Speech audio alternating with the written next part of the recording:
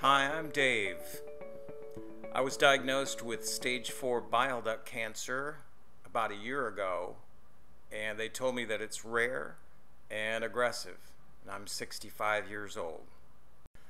I immediately became an advocate for my own health. I followed a clinical ketogenic diet along with fasting and exercise. And I researched and found out the best way with my cancer would be to starve it. So I incorporated a number of glucose and glutamine inhibitors, and I included metformin, hydroxychloroquine, berberine, and in conjunction with my chemotherapy. So that was all together, it was like a synergistic approach. I did 6 months of the chemo, and to this day I continue with the ketogenic diet and the fasting.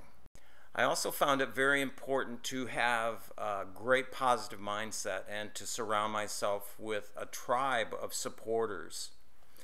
My standard of care was chemo and all the doctor visits. That was included by my insurance. And the other things, the supplements, and they were relatively inexpensive off-label drugs that I had repurposed. So it was, though, a challenge to find the work written and studies done on the path that I took using the diet and fasting with chemo. And the treatment I followed, though, surprised everyone. It really did, even me. During my last scan, I remember my oncologist, as soon as we got done with the scan, the first thing out of his mouth was, "Tell me more about the diet." So that was really cool. He was on board with everything. He just wanted to, watch and make sure that everything I did didn't interfere with what he was trying to do at the same time.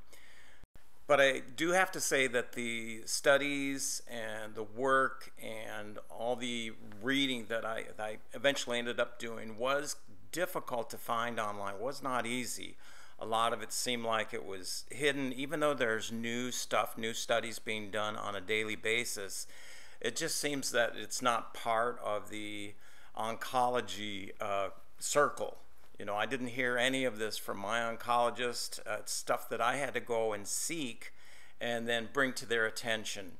I'm sort of happy that I got the cancer because it really started me on this journey that opened my eyes to this whole giant size medical industry, and also how I can help other people too who might be looking for an alternative solution. I knew two things when I started with this: that the ketogenic diet was not going to hurt me, and that fasting wasn't going to hurt me either. It's something I had done before, and those two things were actually beneficial. So that's my story.